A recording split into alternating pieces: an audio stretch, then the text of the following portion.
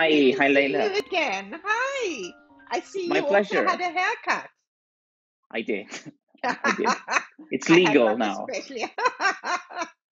So today my guest is Filippo Gorini, who made was it your Canadian debut? Yes, It was, for yes.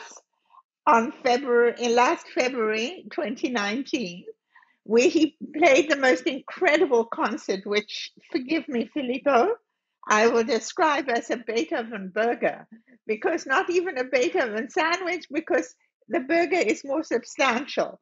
He played Beethoven Opus 110, followed by Bartok Sonata, followed by Stockhausen, and then Beethoven Opus 111, and it was a most extraordinary experience. So here's what we want to know what Filippo has been up to, but I want to tell you, I read a little bit about him this morning from his website. Now, I urge everybody to go to his website when you've heard what Filippo has to say. But one of the things that he's currently busy with is, and I'm quoting from his website, nothing makes me as passionate as delving into a deep work of music, taking a long time to make sense of it, and then sharing what I've achieved with an audience. This is the heart of making music for me as a performer. And when I received news of the Borletti Buttoni Trust Award, I knew I could use their support to finally bring to the world a project on Bach's The Art of Fugue, a work I deeply love and had already been studying since 2013, when you must have been about 5, right? Anyway, No. Filippo, Filippo, let's, before we even talk about what you've been doing and so on, let's explain what the Borletti Buttoni Trust is and how this has enabled you to take this journey. So the Borletti Buttoni Trust is a foundation instituted in London by Ilaria Borletti Buitoni and Franco Buitoni, her husband. And it's a charitable trust that gives sponsorships and awards and fellowships to young musicians to promote artistic projects that they couldn't realize otherwise. This year, I was very lucky to be chosen for the Borletti Trust Award, which is a £30,000 budget. And with it, I can try and do something interesting and hopefully profound for people to enjoy. And so, at what point, Filippo, do you have to tell them what it is you're going to do? Does that come up before you give them the award, or is that all part of what the decision is? It is. You are asked to submit ideas that you have to give an impression of what you might like to achieve with the sponsorship, and they do base a decision on this as well. It's not a fixed agreement. So once you are given the award, you can discuss with the Borletti Buitoni Trust team your ideas and your projects, and you can change your mind. But they want to see that you're making good use of the award. That is the only thing. But they are very reasonable and flexible, and actually the most supportive team to be working with. So I'm enjoying the collaboration a lot. That's wonderful. So now tell us how you embarked upon this, and in fact, would you dare to say that this COVID isolation time has in fact helped you to progress better with this project? One of the projects that I suggested immediately, but I didn't have a clear plan yet of what I wanted to do, but it was to do a project around the art of fugue. The Art of Fugue by Bach is an incredible masterpiece. And I first learned about it when I was, I think, 11 or 12. And it was one of the most incredible examples of fugue writing that were shown to me to illustrate what a fugue is, what counterpoint is, when I was studying as a child, basically. And while studying piano here in Italy, we all have to take 2 years of harpsichord. And during those 2 years of harpsichord, I started, I played two of these counterpoints by suggestion of Sergio Vartolo, who's a very fantastic harpsichord player here from Italy, who did a lot of work on the art of fugue that is still very important musicologically wise as well. And I was terrible at the harpsichord. It was my worst mark in the conservatory, and definitely not my instrument. But I did fall completely in love with the piece and with how deep the intensity of expression it can reach, and how all of this structure and the towering intellectual architecture are all in service of achieving a deep commotion to the listener and the player. And I read a bit about the story of the piece more in detail, and there are so many secrets and puzzles and mysteries, and everything about this work is fascinating. You can look at it from any perspective, whether it is the compositional technique, the history, the symbols, the esoterical themes that were in Bach's mind and in that period, in the last period of his life, the unfinished last fugue, which poses a question to all performance, what to do about it. Should we complete it? Should we ask someone else to complete it? Should we just stop or maybe not play the fugue entirely? So everything about this work was interesting. And so while doing, of course, many other things, I did the Beethoven competition, my recitals, I was always in the background studying slowly these counterpoints, which are for especially for the mind, a big challenge to learn, and it's a very slow process. So when I received this news of the Borletti-Boitoni Trust, I thought maybe, since this is a work that sometimes is feared and considered hard or complex for audiences, and some people even think it should not be played in concerts, I thought maybe if I can build a project around it, people can understand it more, fall in love with it the same way that I did, and possibly, enjoy it as it should be, and not as just a purely theoretical, legendary piece that people don't actually listen to so often. Okay, so now let's take these baby steps. Let's start right at the beginning. How did the ideas formulate? And obviously, one idea led to another idea to another idea. So, what is your journey with this so far? So, the heart of the project is recital performances with the art of fugue. This, to me, is always the most important thing. It is the one way that is most complete to enjoy a piece with a live performance, where a musician enters in contact with the audience and delivers the piece in front of them. How long is the piece, Filippo? It depends who plays it. I play it in about 92 minutes. Right. Okay. It is 14 counterpoints and 4 canons. And it is a long stretch, but it's very much worth it. So this is the center, and I thought, what next? And something that I've been told I'm good at enough is talking to audiences about music. I've done it a lot in the past years. Basically, as soon as I started having a concert career, I also had chances to speak to young students from elementary age to university, and to audiences, and talk to them about the music that I play. And what I try to focus on, besides some details about the history and helping to listen to the piece, but what I always try to focus on is, why is this piece why does it matter so much to me?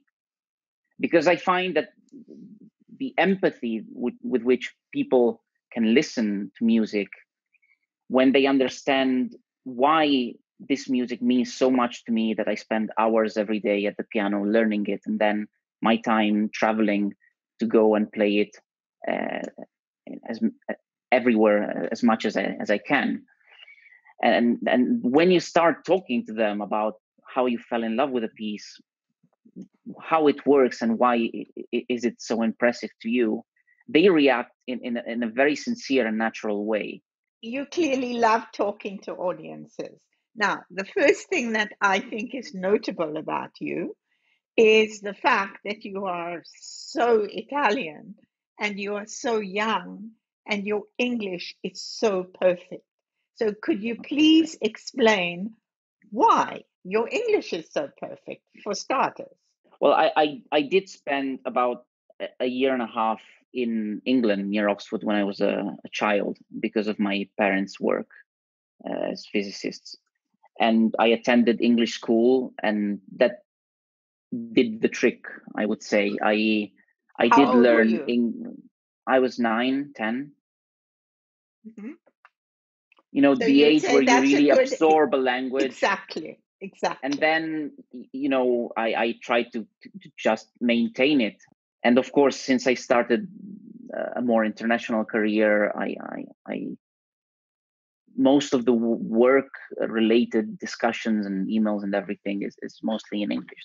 Okay, so that was the first question I wanted to ask you. Then you said, so okay, you talk to audiences about the music you're going to play. And I think the impression you make on me when you tell me that story is, you know, I think of pianists like, say, Marie Pariah, who, when I attend a concert of Marie Pariah, and I feel that with you too when I've heard you, and there are pianists where the what they're what you're playing, you have absorbed and you've studied and studied, and when you sit there on the stage and you let this music come forth, it's what the audience hears is what's been on the score, and you're not sitting in the way. I am hearing Beethoven's writing or Bach's writing is coming straight into my ear. There isn't an intermediary. And I think that's the ultimate, truthful, extraordinary way of convincing an audience that what you're doing is wonderful, right? Is it? Well, I don't know how to respond. That is a huge compliment. Thank you. Well, it is what I try to do. I hope it is what most pianists try to do. We have a text in front of us, a score that contains an incredible amount of information, and especially with certain composers like Beethoven, it is very, very detailed. Of course, I am sure that without my intention, big traits of my personality will come out in my playing. But I think what I hope people can hear is some sincerity in trying to just be a servant to the composer. So here, Filippo, when you were talking about in the score and adhering to the score and what the composer intended, I wonder if in any possible way one could perhaps put that onto a playwright and an actor interpreting what the playwright has written. I actually make this comparison a lot when I'm asked, what does it mean to interpret a piece of music? You know, sometimes people who are not accustomed with classical music that I know will ask me, but you always play pieces that were written 200 years ago. Uh, what is it that you do? Why is it so important? And it is exactly like reading a poem or reciting a play. It needs to be continuously brought back to life by contemporary artists.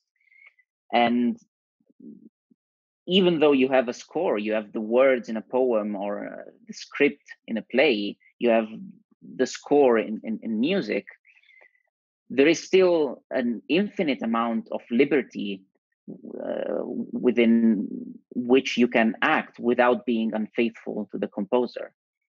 And that is the margin in which great interpretations lie. So let's just go back to Art of the Fugue. So for the people who are listening to this, some are really knowledgeable about music, some maybe aren't so knowledgeable. And you talked about canons and fugues. Now, one has to assume the canons that you're talking about are not the kind that dislodge firepower. Could you tell the people who are listening what a canon is?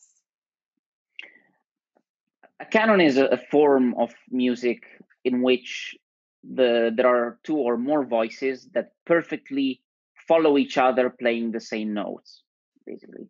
So the classic example that everyone knows is Frère Jacques, Frère Jacques, which you can sing, and you can start with one voice and then someone else joins in a bit later, and they continue to form a composition where everyone is playing the same thing or singing the same thing, just with a shift in time. Right. And of course, that is a very simple example, but canon writing can reach extreme levels of complexity. And sometimes also a shift of pitch is applied. Or in one case, in the Art of Fugue, you have one voice which leads, and the second one enters in contrary motion and with double values of the notes. So it's slower, exactly half the speed, and it's in contrary motion, so going downwards when the other was coming up. And to govern a canon that lasts 5 or 6 minutes in this way, so that it also sounds like very expressive music, this is a task that few composers, and mainly just Bach, have achieved that level. And all the canons in the Art of Fugue are with only 2 parts, so 2 voices, and they are all incredibly beautiful. The fugues, instead, maybe people are more accustomed with fugues. It's a form of writing in counterpoint, so with 3 or 4 voices in the Art of Fugue. Sometimes there could be more, that are written creating harmony by moving each part against the other. So there is not accompaniment, there is not a single melody that is thematic. Every part has its own importance and melodic validity, and they all move intersecting each other. And in a fugue, there is a main subject, or sometimes more, that is the leading voice, which you will hear being exposed in one of the voices and then coming to each other and coming and occurring again throughout the whole composition. So, I mean, one associates Bach is the pinnacle of the fugue. I've never thought about this before, but who wrote the first fugue? Where does the fugue come from? And do you know where have I stumped you? Oh. You have, definitely. No, bravo, Lila. I've never thought about that before. Did Bach invent the fugue? No, he did not invent the fugue. Counterpoint came straight out of the Middle Age and was, of course, the most important way of composing music in the Renaissance. Right. And ricercari and madrigals were all written with very strict counterpoint technique, as well as masses and sacred compositions. Right. In a way, at the time of Bach, counterpoint was already considered like some obscure science of the past that was to be studied, but not really suitable for the modern taste of music. And in Bach's will to stay on counterpoint, there is actually inside it already a belief that this kind of writing from the ancients is the way of writing that most elevates the spirit towards God. rather than the more fancy way of writing music that was becoming more common in Europe at the time. When exactly the first fugue was written, at this moment, I would not know.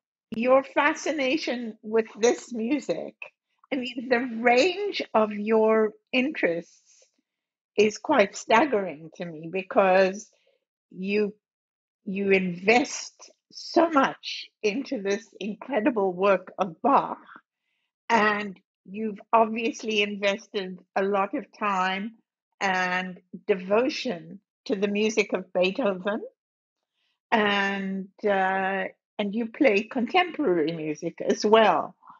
Do you go through phases, or do you juggle all the balls in the air at the same time? And does that keep you relatively sane, or how do you manage your life with music?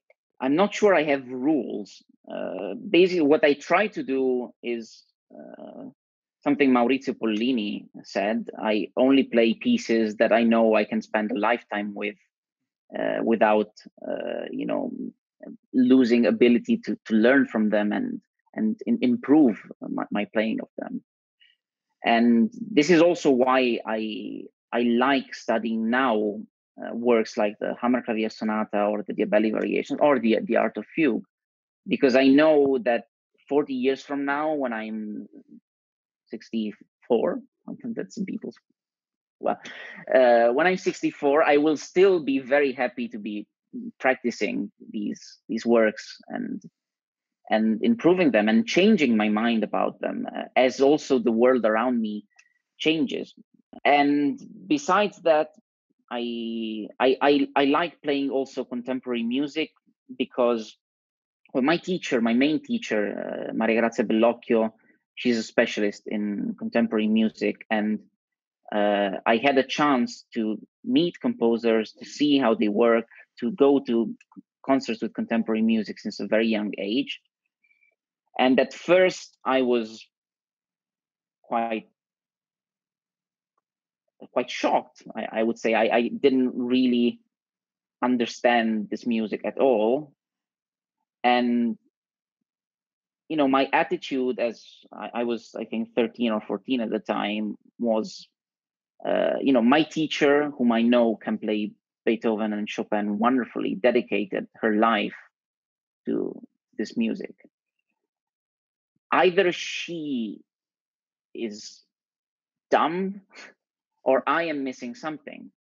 And since then, I tried learning more and more. And after a while, which is not actually that long, you get accustomed to the individual languages of composers throughout the last century, and even contemporary composers working today. And it is actually often a much more interesting listening experience than listening to traditional repertoire over and over again. It requires to be open-minded, and sometimes it requires to listen to very bad pieces, because occasionally, we listen to pieces that have not been filtered by history, and sometimes they're objectively really bad. Yeah. But from working with composers and from seeing music being composed today, I think you get a much more contemporary look also at the scores of the past, and an ability to see what has maintained in a tradition, what has been changed, and also the difficulties composers face in practicalities, but also in finding inspiration and how they deal with them. And I think you understand much more about how Beethoven or Bach must have felt and lived their life as composers, and how their works came to be born, by seeing how composers do all of that today. Have you ever written anything yourself? I never really felt this urge to try and write a piece of music.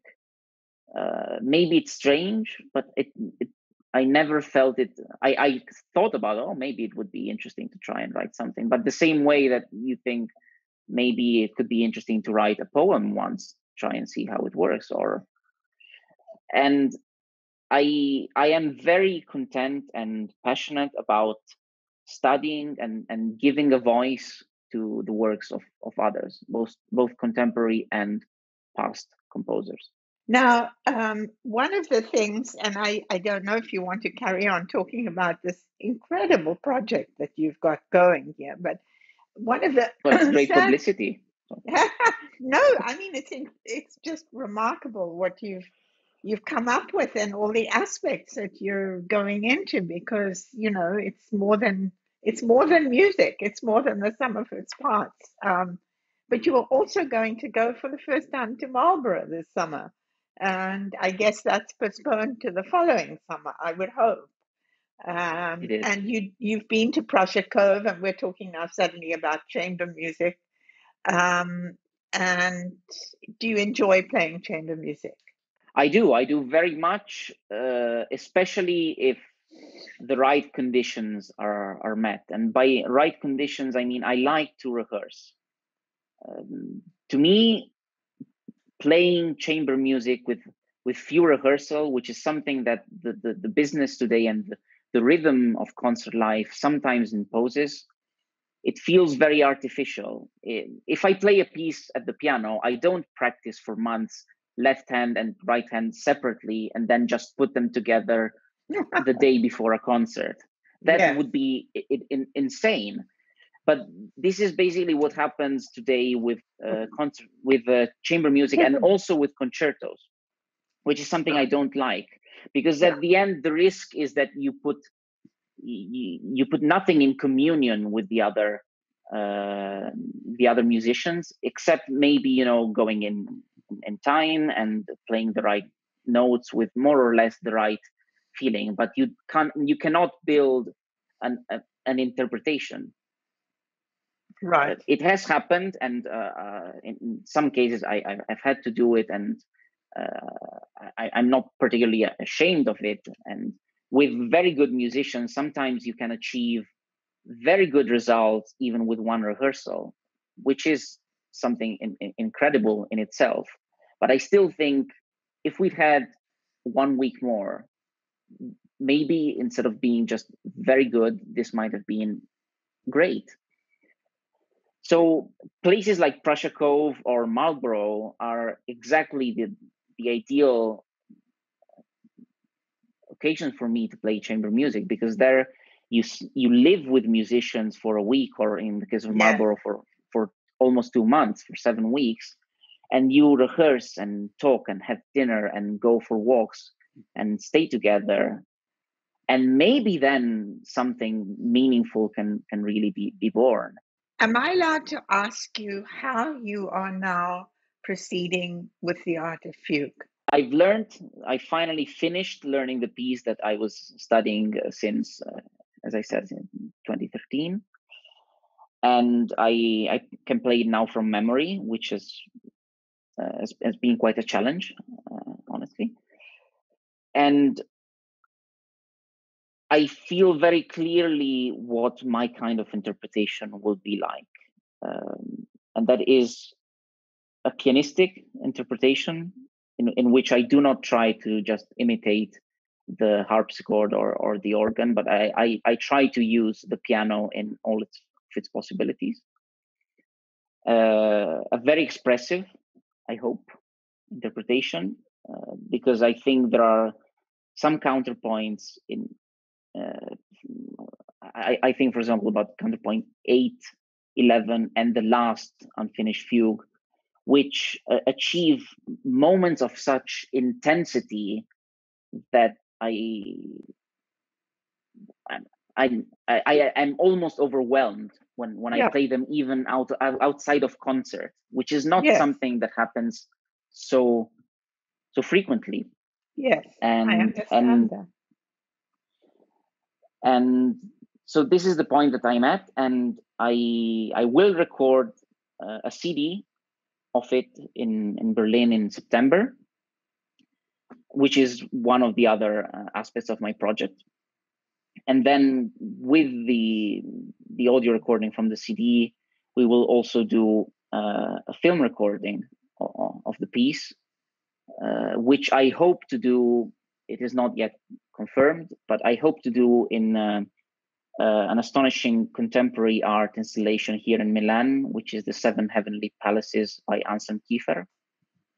And the reason for that space, I thought very long where an ideal space to place this work could be. And Kiefer's art revolves deeply around themes of spirituality, of ancient religions, of symbols, of numbers, of other alphabets, which is the kind of interest that in his last 10 years, Bach cared a lot for. And besides that, so in the project, there will be concerts, lecture recitals, a CD, a film. And the other thing I really wanted to do is a podcast with conversations recorded in video with artists and thinkers of very different fields that I think embody with their work thematics that are going to help when listening to the Art of Fugue. So this will be a podcast with 15 episodes. The first episode, I will do an introduction, as I would do in a national lecture recital, to the piece for listeners.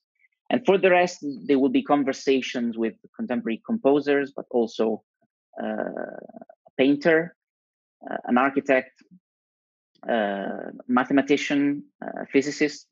For example, you talk a lot about the sense of architecture and shape in music. And to us musicians, it is very clear in a practical way why we speak about architecture in music.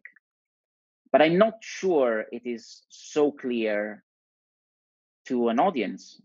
And I think if I can talk to a very well-renowned architect, I cannot say the name yet, but if I can,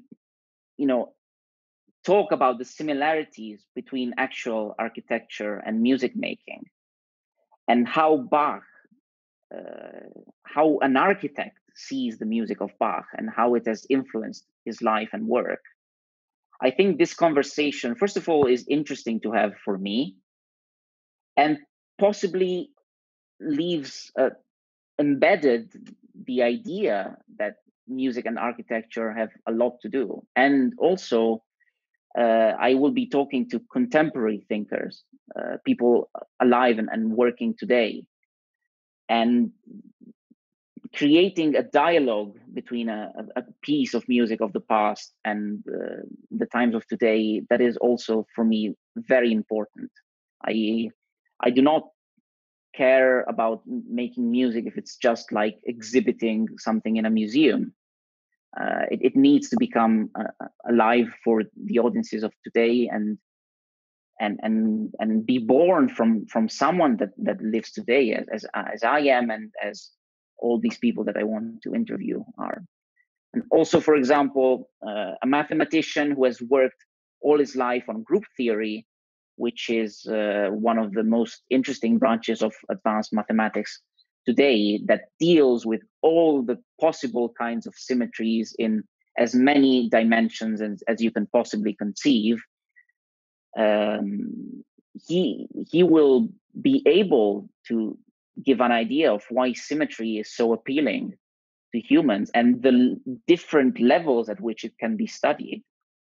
And in the Art of Fugue, there is a lot of symmetry. There is, to me, the most astonishing example of symmetry in music is in here. We have two counterpoints, the counterpoint number 12 and 13, which are completely invertible. So you can see the score and you see the four voices that make the counterpoint 12.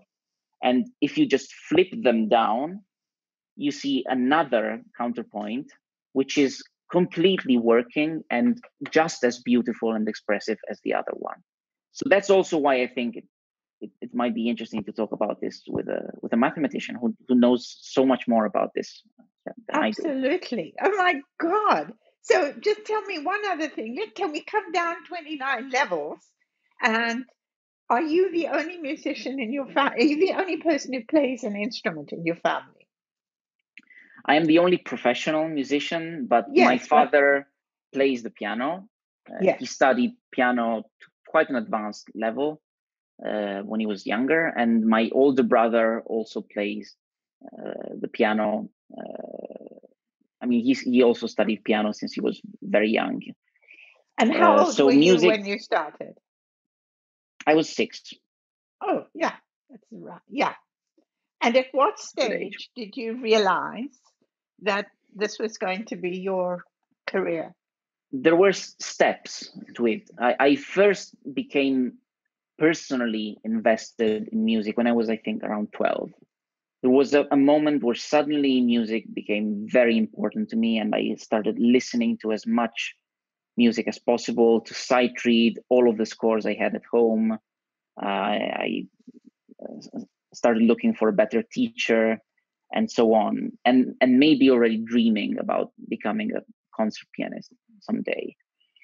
And then, I found finally a teacher that I really felt that I was in the right hands with, and I started, practicing a lot more and having harder exams and doing conservatory and taking some small competitions and some small concerts in which I played, and all, usual being a music student life. And I think at that point, I knew I wanted to be a pianist. I didn't know if it was possible realistically, if I would be, good enough to to mean something to the world as a pianist and to make a living out of it. When I was on holiday, that was the most clear moment for me. When I was on holiday and I had no no things that I was forced to do, I could stay even a month without doing mathematics or physics, which were the other things that I really liked a lot. But I couldn't stay a week without playing the piano.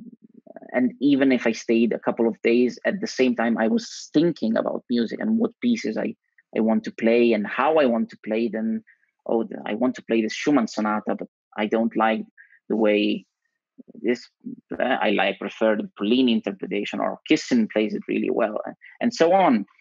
And that moment, I knew if I didn't do this for my life, I would be miserable for the whole life, because I would just be regretting and thinking about this all the time, and having to do something else. Filippo, so how much can you spend time studying a piece by just looking at the score and away from the keyboard? I don't tend to study the score itself for very long times outside of the keyboard.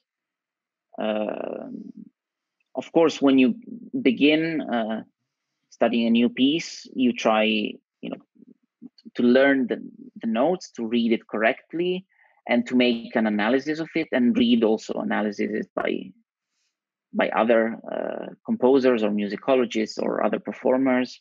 But most of the time that I'm studying a piece and not at the keyboard, I am not studying the score, I think.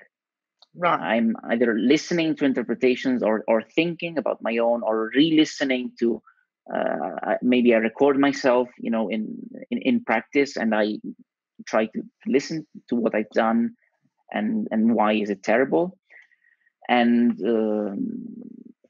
also then you try to listen to to inform yourself about the history of the piece and the composer. I don't spend so much time just studying the score, not at the keyboard. I want to quote Joyce DiDonato, who said that she loves to perform in front of an audience, whether it's an opera or a song. She likes to perform in front of an audience that's never been exposed to that music before, because they come to it new and fresh. Otherwise, if they know the piece well and they've been to see the opera 50 times, they already walk into the hall with their three favorite performances of the work in their head. and then all they do is try to measure up the artist on stage. Do you see what I'm getting at? Oh, absolutely. This is an actual problem, I think, that goes as high up as even professional music critics.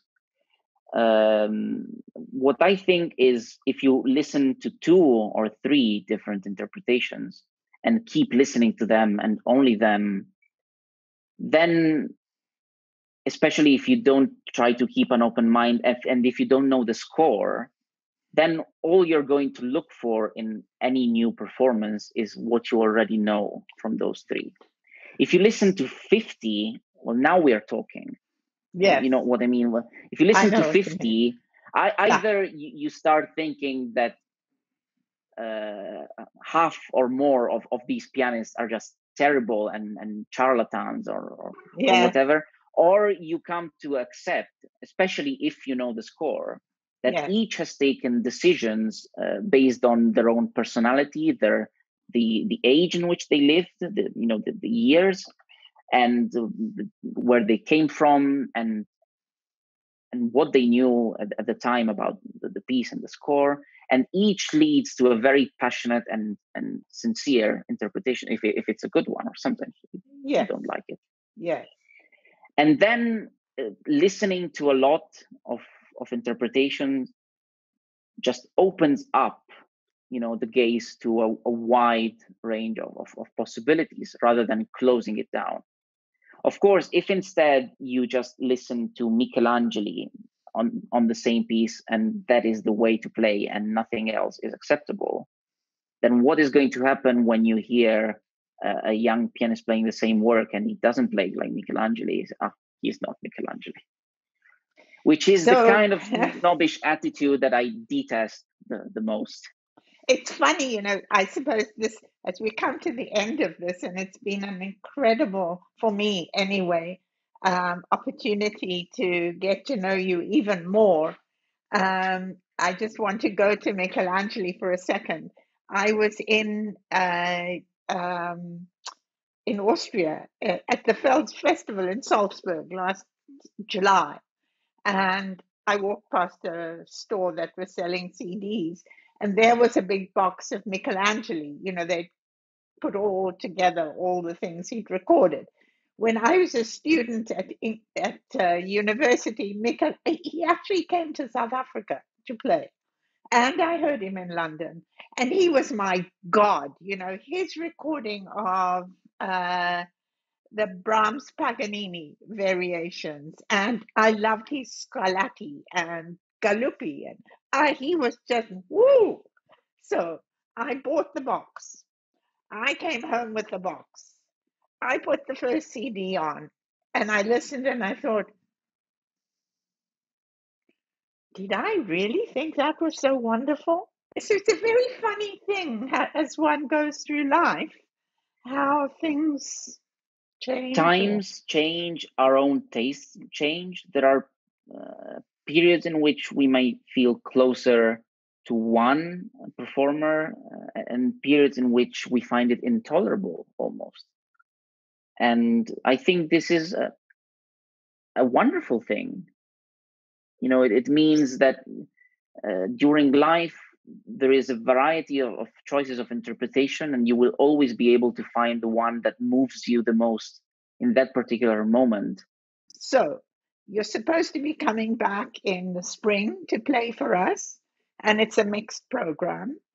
But what you've been talking about, you're going to have to come back again, because you'll have to come and do the Bach here, because you can't talk about it so passionately and then leave all these people with the VRS and Vancouver and all our followers not being able to have that experience.